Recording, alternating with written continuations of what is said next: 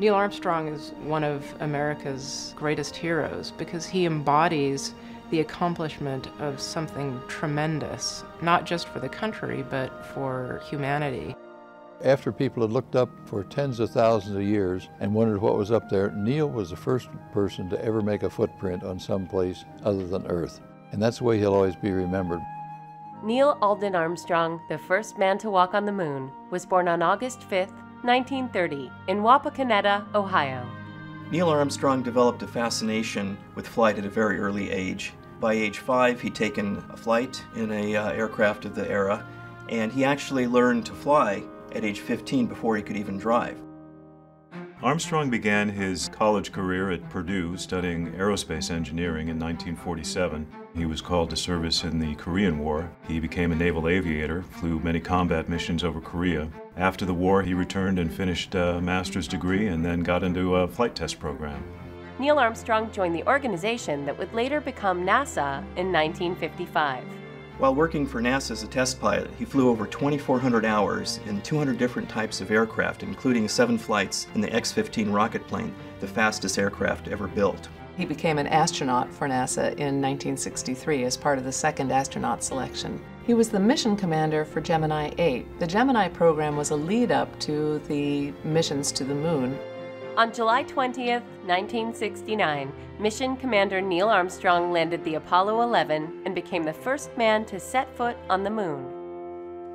Apollo 11 was probably the most challenging mission ever flown by NASA. As Armstrong and Aldrin got closer to the lunar surface, they discovered that their intended landing site was a boulder field that was strewn with obstacles that probably would have damaged, if not destroyed, the lunar module. So Armstrong had to take control. He immediately took steps to select an alternate landing site.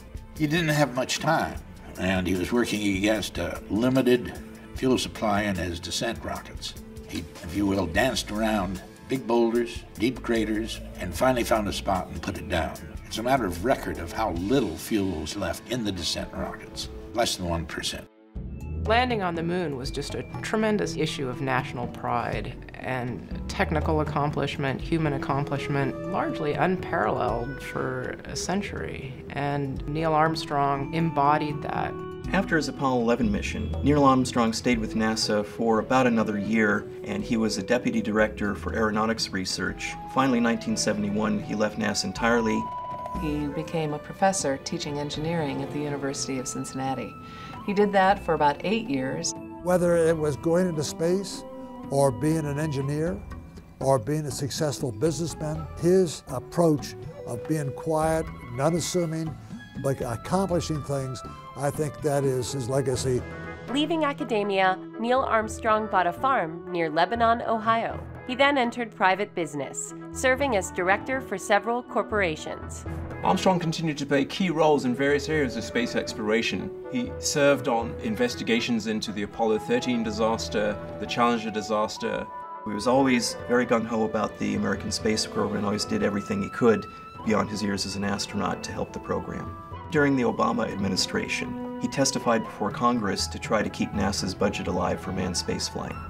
Neil Armstrong passed away on August 25, 2012, due to complications from heart surgery.